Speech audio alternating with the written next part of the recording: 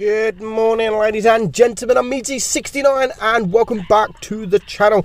Now, this is the first time I've done something like this in a long time, and I actually thoroughly enjoyed it, and that is a bit of training rooms. I never get the time to sit in training rooms and have a bit of fun nowadays, but I thought, you know what, perfect video. I thought of this video a few weeks ago, and then I did see that Scanner Slow did a Sheridan versus Sheridan missile video, and I thought, dang. But you know what, I'm going to carry on with doing that because I'm going to add the commentary and what's better. Now, I was in training room with a few guys. They literally just set up a training room and anyone was invited. All they had to do was just come along. So I managed to gather up 7 versus 7. So 7 Sheridans versus 7 Sheridan missiles. Now the Sheridan missiles could only shoot missiles because that is what the idea of the tank is. Now, what tank is better? You would think the Sheridan missile was better because they should be able to take the shots from cover. How? It was wrong. It was wrong. Completely wrong. In fact, the Sheridan missiles did not win a game all night. It was the Sheridan that just outclassed the Sheridan missiles the whole time.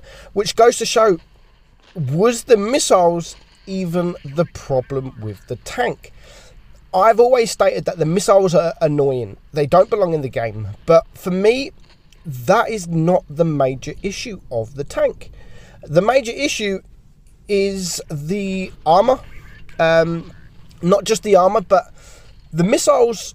They are only good for people that know how to shoot missiles. So when you was driving the Sheridan when it had the missiles, if you can't penetrate a tank, then you have to result in shooting missiles, and you have to result in aiming or guiding them missiles. And not everyone can do that. Not everyone can do that. When people can do that from behind buildings or behind rocks, then yes, it is annoying. Very annoying. Nothing is more annoying than getting hit from when you are hiding behind a building and you still manage to get hit. But there is only a selective few that could do that. Nowadays, now we have the heat of the Sheridan. Everyone is going to be able to pen because everyone has to aim at the weak point.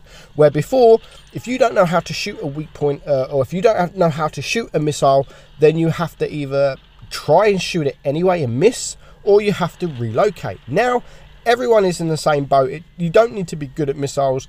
You just need to switch to the heat and you will be able to penetrate. So now the tank is good for everybody. Not just a selective few that knows how to use the missiles. It is good for absolutely everyone. So, as I said in my previous update video, this is not the end for this tank. Now, I am gonna review the tank again without the missiles to talk about it more in depth. So I'm not going to go too much into detail about the tank. So this was mega fun. This was mega fun enjoying the training room. I was sad to see that I was the only one with the camouflage. Everyone else had the camouflage that everyone got with the Sheridan, or if you had the Sheridan, everyone got that camouflage.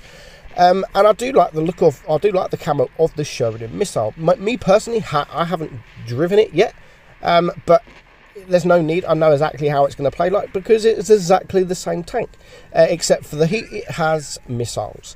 I am glad Wargaming decided to keep the missiles in the game. I know they've spent a lot of money and a lot of time in making the missiles, implementing the missiles into the game, to sort of just remove them like that. So I am glad to see that they thought, you know, we're going to keep the missiles. Instead, we'll just copy the tank and we'll name it Sheridan missile, and people that have the Sheridan will get the tank, but they can only use it in training room and on like special game modes. So I love that idea that they are actually keeping it there instead of removing it completely. But it's still not going to take away the fact that the Sheridan without missiles is a better tank, and it will show it here. It shows it here in these games. I mean, as I said at the start, I said to these guys, right, you're in the missile tank. I want to actually know what's better. is using missiles better than using normal rounds? Because technically you should be able to get behind buildings and get shots off on us without even exposing any part of your tank. But it was wrong, and you'll see, like, a lot of shots, most of the shots, people were actually missing their missiles, and that's the case in game. That's the case in counter supremacy in normal modes. Most of the shots that you shoot with the missiles actually miss. So that is why the data. That's why the data of Wargaming, they always said that the data doesn't show that the missiles need a nerf. The data is absolutely fine. If anything, they're probably worse than the normal ammunition. And that is because people just can't hit their shots. Some people have to shoot the missiles because they can't pen a certain tank, and they have to use the shot. And then they end up wasting the shell, or they miss, or they bounce. So using heat is definitely better than using missiles. There is only the slight circumstances that the positioning that you can get in, that is, it's more annoying than OP. I think using the missiles, it's more annoying. You shouldn't be able to hide behind a rock and spam people with your missiles. You shouldn't be able to, because you're not in any line of fire. You can just sit there behind a rock without anyone looking at you and just completely spamming missiles. And that was my biggest issue. You could go back on my streams. I raged at so many people because they were stream sniping and they were driving the missiles and they had no intention of fighting. All they wanted to do was just sit behind the rock and spam missiles, where they could actually just come out from the rock and shoot APCR. But they didn't want to. They just wanted to sit behind the rock and just completely spam the missiles all game. That was, for me, what was annoying about the missile tanks. I don't mind if they use it as and when, but they didn't. Most people would literally just use it because they want to use it, or they're good at missiles. They're not looking at fighting, they're looking at hiding and just completely spamming. That was my issue with the missiles.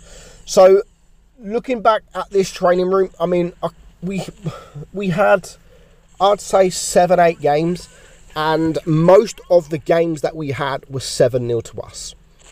Most of them, if they weren't 7-0, it was like 6-0.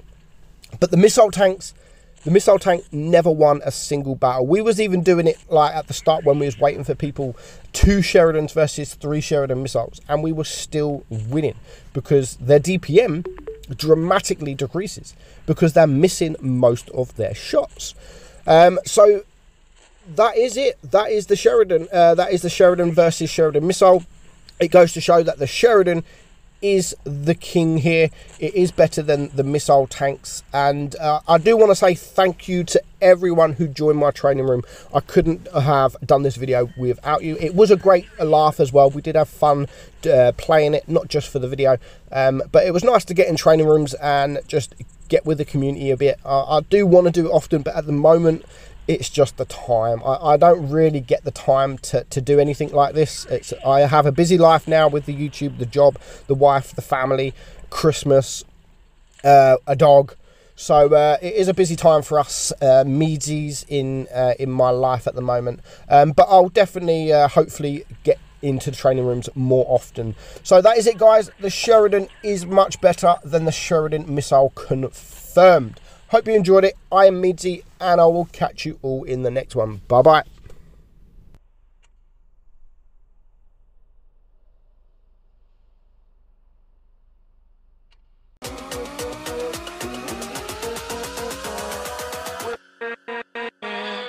With